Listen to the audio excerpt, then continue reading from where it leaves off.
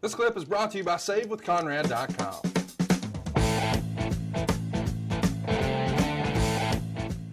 Hernandez says, after WrestleMania 6 and the success in Toronto, do you think the Astrodome was ever seriously considered to host before WrestleMania 17? Yeah, it was. It definitely was, but it never really worked out because of the Houston Livestock Show and Rodeo. A lot of times, depending upon when that would start, you would have to finish up the rodeo and be able to clear everything out of the rodeo before you could do another event in there. So that kind of really prohibited a WrestleMania in Houston for a long time until, obviously we got to 2000 or 2001. Was it 2001? It's 2000, right? 2000. I don't fucking know. It was WrestleMania 17, goddammit. WrestleMania 17 was 01. Okay, fine. That's what I said. P. Diddy, not that P. Diddy, wants to know whose idea was it to take home commemorative chairs at pay-per-views, and how did it become a thing?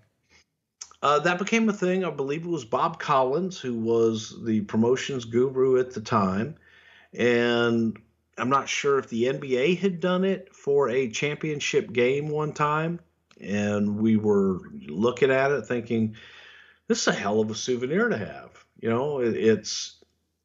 It proves I was ringside at WrestleMania is kind of how it began. Bullshit. You weren't ringside. Oh yeah. Here's the chair, motherfucker. And the only way that you could get that chair was to have been sitting ringside at a WrestleMania or at that event. So that's the kind of concept behind it. And I want to give Bob Collins credit for that. This is deja vu here. BC wants to know, were there any big celebrity involvements possible for WrestleManias that fell through and were never reported by the dirt sheets? I think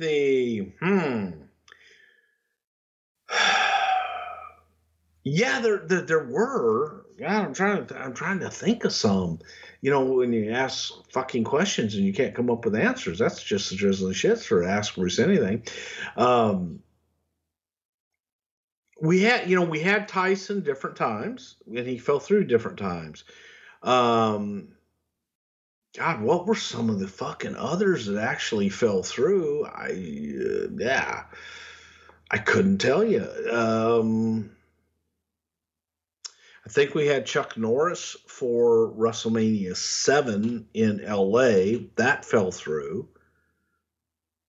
But goddamn, it's funny when shit falls through, you just move on to the next thing a lot of times.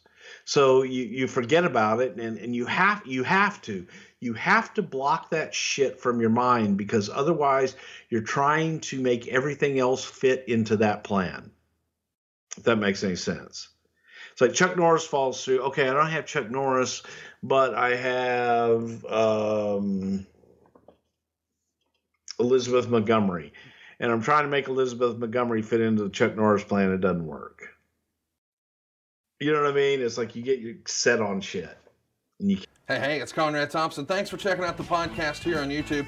Be sure to hit the subscribe button and the notifications bell so you get a notice anytime we upload some new content. And go save yourself some money right now. If you're in a 30-year loan or you have credit card debt, it's not a matter of if I can save you money. It's a matter of how much. Find out right now for free at SaveWithConrad.com.